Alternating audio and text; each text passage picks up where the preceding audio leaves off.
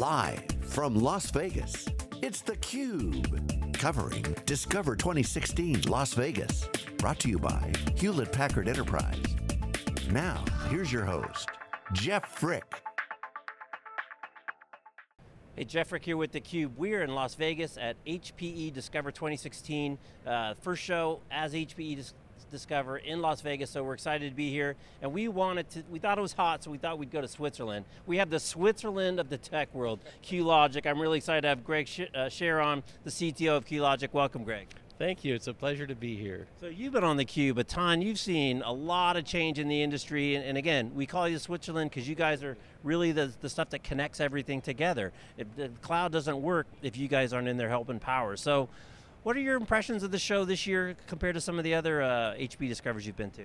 Actually, I'm really impressed with it. I think that the amount of traffic, the amount of new things that are being talked about, you know, there's enough forward-looking things in terms of HPE's focus on sort of the machine, you know, in terms of future capabilities, but also I think we're starting to see more and more the reality of the composability, the composable solution in Synergy. You know, that was sort of announced last year at Discover in London, but this year we're right across from the Synergy, you know, arena. And I really love it because I think it's bringing it much clearer, much simplified story in terms of what Synergy is. I think there's some level of confusion of, well, gosh, what's the difference between it and a blade server right. in the past? And this year they actually have a rack of servers, you know, right next to the Synergy composable servers, showing, you know, with the addition of one view, the integration of both sides into the same environment. So I think it's a very, very healthy story and a lot more explanation behind it. Because it's a pretty important point, because there's a lot of legacy stuff out there, there's a lot of infrastructure that's already out there running big apps and legacy apps. At the same time, there's a lot of greenfield opportunity, people are putting in new apps, and we just heard about the partnership with Docker. But those things have to work together, right? They can't work in an independent silo. That's very true. I mean, I have the luxury, being a CTO, I get to live most of my life in the future, and then I get the wake-up call when I talk with folks about things like 100 gig Ethernet and 64 gigabit fiber channel and all these neat, nifty things that are really, you know, a ways off in the future for most people. There's a little bit of 100 gig Ethernet that's installed now, but it's not, you know, it's not broadly deployed in the data center. So I get the wake-up call to say, okay, you're right. We do have this very broad environment where we have the old and the new mixing together, because people can't abolish their you know, investments that they have today in technology. And I think that's one of the great things about Synergy, is that it really does leverage the existing environment of rack-based servers that are very popular and will remain popular, you know, even after the full deployment of the Synergy composable platform. But it gives us a great fit between them. We have a footprint in you know, moving forward in both fiber channel and Ethernet across blade and composable as well as rack. Today we were actually excited. We announced along with HP our 25 gig Ethernet solution. So that's 25 gig Ethernet is sort of, we see it as sort of the new 10 gig.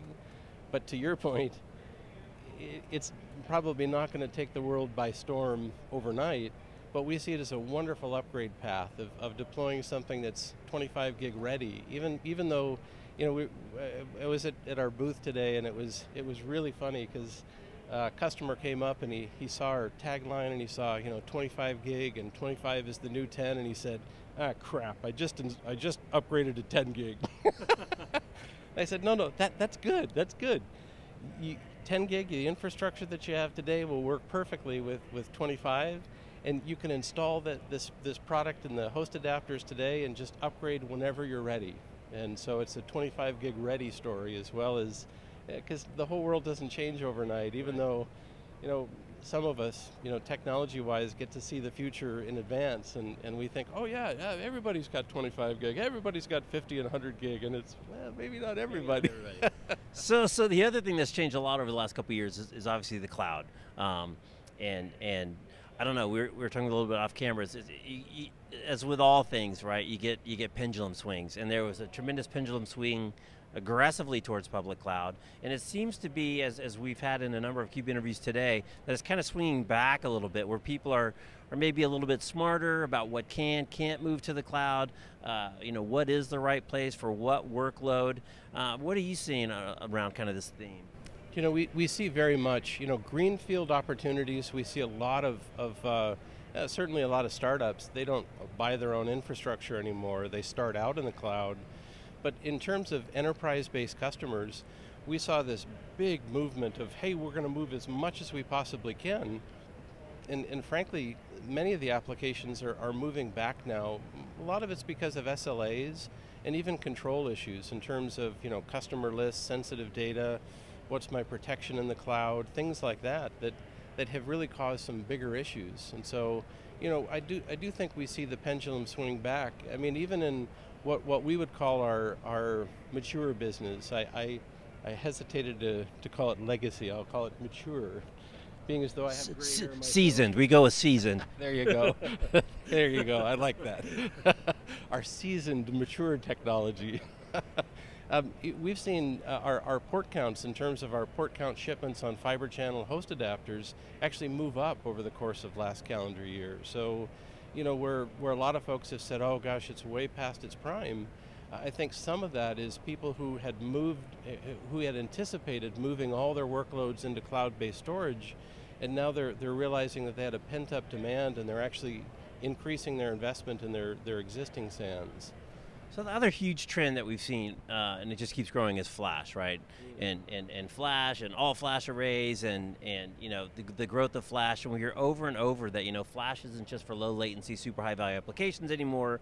It's for everything. And then, oh, by the way, you get all these second order benefits that you never anticipated when you put in more flash. At the same time, it puts a lot more speed pressure on the rest of the system, right? It's your basic assembly line. You fix one thing, you move to your next point of failure. What are you seeing from your perspective on the adoption of flash and how it's impacting your business directly? Oh, that's a great point, because I think that's been one of the big growth drivers, both in higher speed Ethernet as well as higher speed fiber channel. Not just a year ago, 80% of our business was 8 gig fiber channel, of our fiber channel business, and now we see about 35% of it shipping at 16 gig, and especially on the target or the storage array side, we see those as the first adopters for 32 gig fiber channel, mostly attributed to the all-flash array folks. Because they used to be gated by their storage being rotating media, and the bit rate for a rotating media disk drive, a SAS or a SATA drive, was relatively low. Now we've got NVMe SSDs that can drive at however many lanes you want of PCIe, it can drive that forward. We recently did a demo where we filled a 100 gig Ethernet pipe with just 5 NVMe disks, 5 NVMe PCIe devices. That was enough to fill a 100 gigabit sustainable pipe. And you think, well, shoot, that drives a huge amount of bandwidth, because most of the AFAs are moving into the enterprise. The enterprise predominantly uses fiber channel as its SANs. We see a huge adoption of higher speed fiber channel in SANs.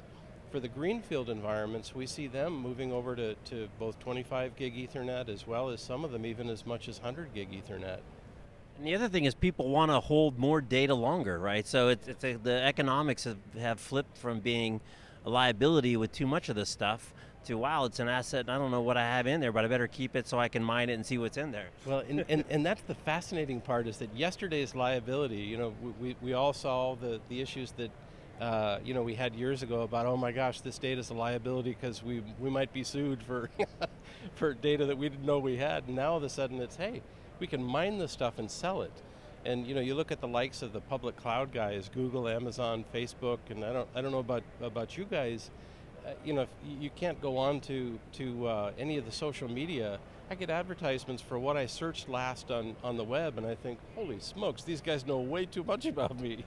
That data mining is becoming a reality with all the analytics, and so it's a huge new field. But to your point earlier about the whole flash-based issue and looking at the total cost of ownership of it, it's amazing when people actually look at the full cost of storage over a course of years.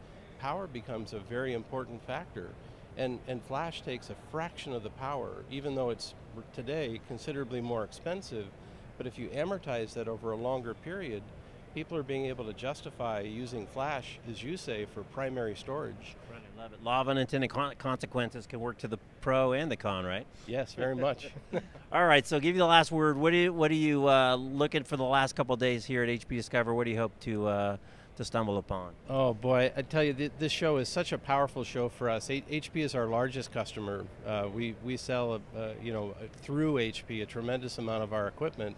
And for us, this is just a terrific environment to both meet with HP execs as well as customers of HP. So for us, the Switzerland is the right approach, and it's lead with whatever the customer is interested in. If that's Ethernet or fiber channel or some combination thereof, that's what we do. So it's a fabulous show from that perspective. Excellent. Well, Greg, thanks for stopping by. Greg, Scherer, Jeff, Rick, we're going to get some chocolate. You're watching theCUBE. We'll see you next time. Thanks for watching.